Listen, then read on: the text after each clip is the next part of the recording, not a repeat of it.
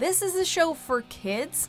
Welcome to MsMojo, and today we're counting down our picks for the top 10 funniest adult jokes on Victorious you might have missed. Hey, are you in college yet? Bye! For this list, we're looking at adult jokes from Victorious that somehow made it past the censors. Oh my god, no, no, no!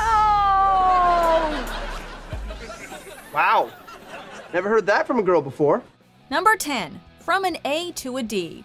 Season 2's A Christmas Story opens with a visibly distraught Andre complaining about the poor grade he received in his creative music class. Andre wrote a Christmas song for his creative music class. And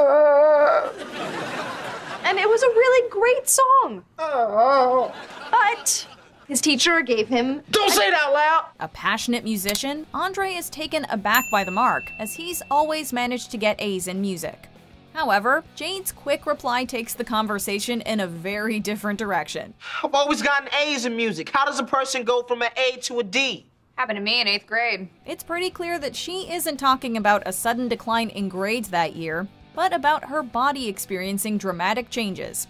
The quip gets a laugh from Kat, although with Kat that doesn't mean she actually got the joke.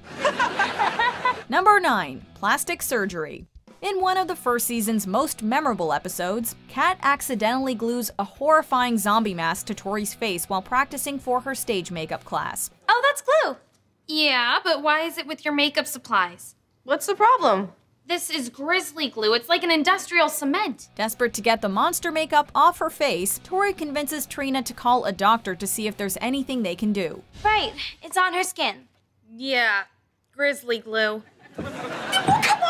During the call, Trina asks the doctor if she needs her parents' permission to have minor cosmetic surgery. At first, it's not clear what she means, but a not-so-subtle glance down at her chest implies that Trina was talking about breast augmentation surgery. Listen, while I've got you on the phone, would I need my parents' permission to have minor cosmetic surgery? Trina! Hang up. I gotta go. What do you say? That I have to be 18 before you can make that. About me! This one was clearly meant for the parents, not the kids. Number 8. I like where this is going. Far and away Hollywood Arts' creepiest student, Sinjin has run afoul of the school's female population numerous times. For instance, in Walkstar, Tori informs him that his fly's undone, but turns out he already knows. Your pants are unzipped. I know. Then there was the time Tori kissed him on the cheek and he insinuated that he was right on the verge of getting a certain feeling. Hello, Sinjin. Oh my god, this is exactly how I dreamed it would happen. Speaking of which, in Wanko's warehouse, Tori cozies up to Sinjin, hoping he'll let her cut the line. When she puts her arm around him, his anticipation is sky high. Tori then glances at his crotch and winces in disgust. We doubt many tweens caught that one. I like where this is going. Yeah. No! Ew. Number 7. The shake weight. Unless Victorious's younger fans had an advanced knowledge of obscure exercise equipment and Ellen DeGeneres, this joke likely flew right over their heads. Practice with weights! Practice with weights! I'm so red right now! Oh my god! In the episode Hell and Back Again, Tori and her mother are seen using shake weights, a piece of exercise equipment that vibrates back and forth while being held with both hands. So, do you feel like you did well? I mean, Andre wrote an amazing song and he said we sounded great together. It's an objectively hilarious device, and Ellen DeGeneres was more than happy to make fun of it on her show during a segment on silly infomercials.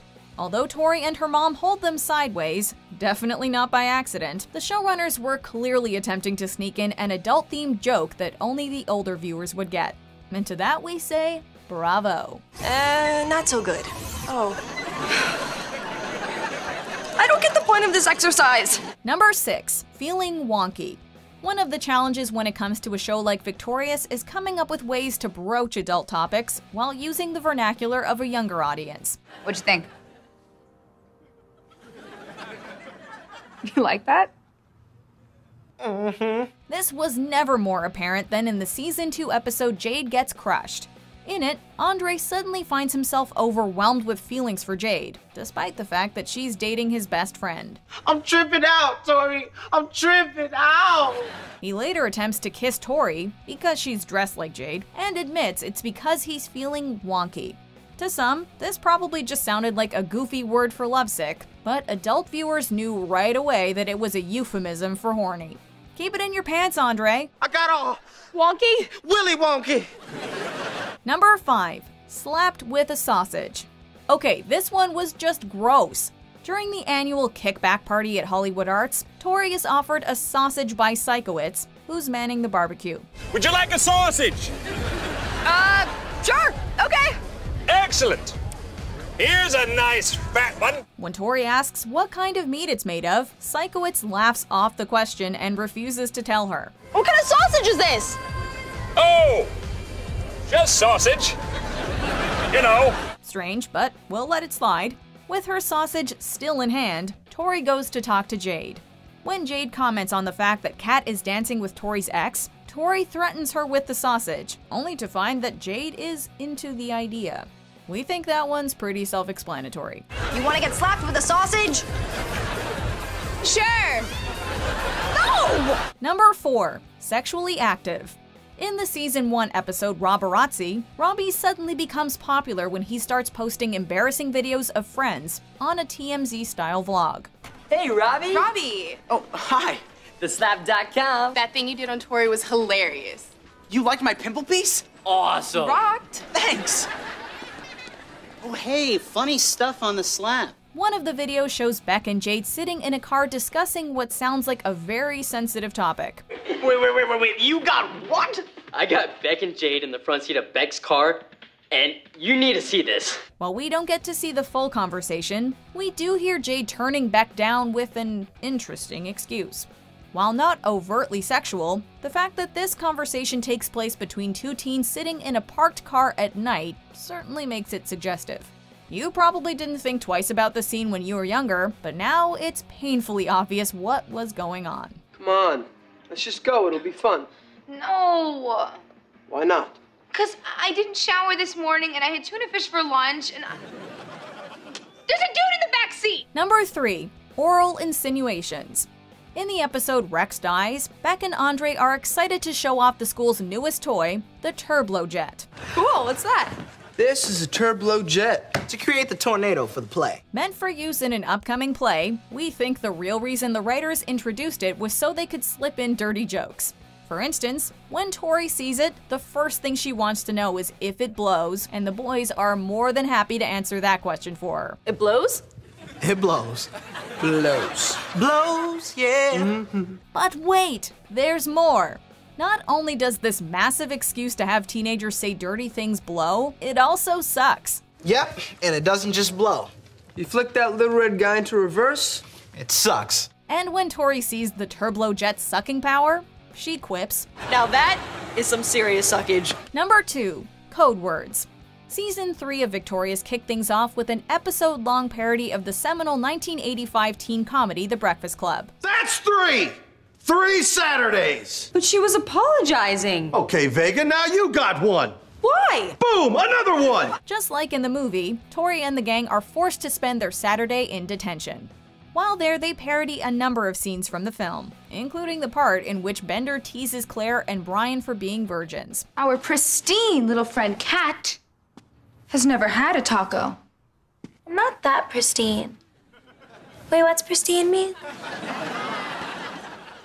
Are you a vegan? Victorious pays homage to the moment in its own way, substituting sex for tacos and virgin for vegan. Jade plays the Bender role while Kat subs in for Claire. Have you ever had a crispy corn shell filled with meat? Seeing as how The Breakfast Club came out 25 years before Victorious premiered, we doubt many kids caught on to this sly reference. Okay, I have a bone to pick with this show for using the word wonky in inappropriate circumstances. Alright, before we unveil our number 1 pick, here are some honorable mentions I am shocked were in the show. And before I begin, I'd like you to have these 2 large coconuts. Wonderful. You know, their milk gives me visions. I've heard. Very good.